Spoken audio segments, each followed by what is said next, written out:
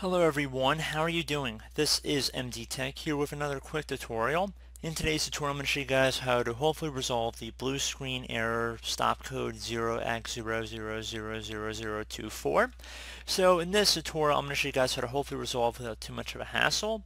Now there's going to be a couple different things I'm going to go through in this tutorial, but I do want to set up a little bit of background. So if you're unable to boot into the Windows operating system, I would suggest if you're on Windows 10, getting the Windows 10 Media Creation tool and boot your computer from the Windows 10 ISO from a CD, DVD, USB flash drive, and then instead of installing Windows, select Repair My Computer to launch some of the troubleshooting options, and then we want to run a command prompt from there. If you're on Windows 7, you'd want to launch the advanced boot options. So basically we're just trying to get to a command prompt so we can start typing in some commands here. So again, we want to launch the command prompt. There's a few different ways to do it. If you power your computer off 3 times in a row, it should also launch the troubleshooting utilities if you're on Windows 10. And you want to go through Troubleshoot and then select command prompt. And we want to run a command prompt scan, so we're just waiting for our computer to load some of those options right here. And then we're going to go ahead with the video.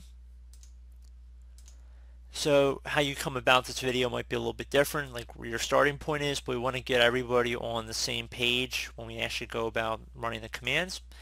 So underneath choose an option, I'm going to left click on Troubleshoot, reset your PC or see advanced options, and then I'm going to left click on advanced options. And now you want to go, if you can see a screen that looks like this, I would suggest going underneath startup settings, or you could do command prompt, whichever you prefer. So just so we better simulate people that are running an earlier version of Windows, I'm going to select startup settings, change Windows startup behavior, and then I'm going to left click on restart. I'm trying to get into safe mode here, just to give you guys an idea of what we're attempting to do.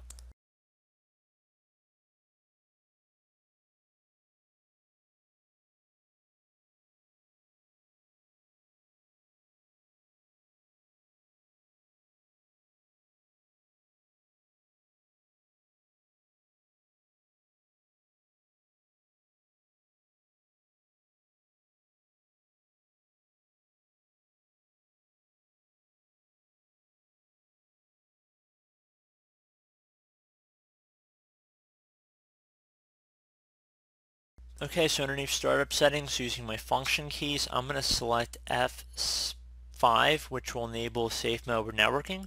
So I'm just going to tap the F5 key here. Again, depending on what version of Windows you're running, this may look a little different, but it's the same idea.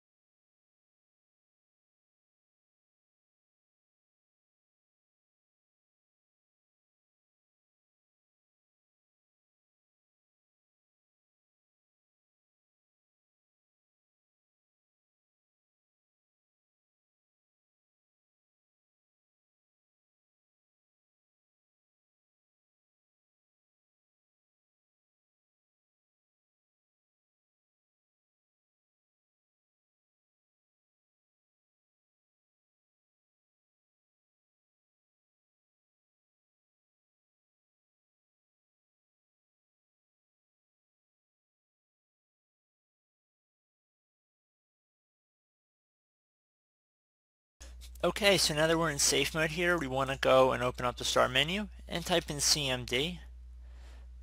Best match should come back with command prompt. You want to right click on it and then left click on run as administrator. Now that we're in elevated command prompt, you want to type in CHKDSK space and now whatever drive letter Windows is installed on. So if you're unsure where Windows is installed on, you can go over the start menu, type in system. So if you're unsure what Windows is installed on, you can go open up the start menu, type in File Explorer, and then if you go over and click on this PC or computer on the left side here, whatever it says your local disk is likely where Windows is installed on. So you can see it's my C drive. So I'm going to close out of here, and then I'm going to type in C, and then colon, so one dot on top of another dot. Should be one key on your keyboard, by the way, and then a space, /F, and then another space, /R, exactly it appears on my screen. Then you want to hit enter. Should say that check disk cannot run because the volume is in use by another process. Would you like to schedule this volume to be checked the next time the system restarts? Tap the Y key on your keyboard, hit enter. Should say the volume will be checked the next time your system restarts. So at this point, all you would do is just restart your computer, and hopefully that would resolve your issue. So I do hope this brief tutorial was able to help you guys out. And as always, thank you guys for watching, and I do look forward to catching you all in the next tutorial. Goodbye.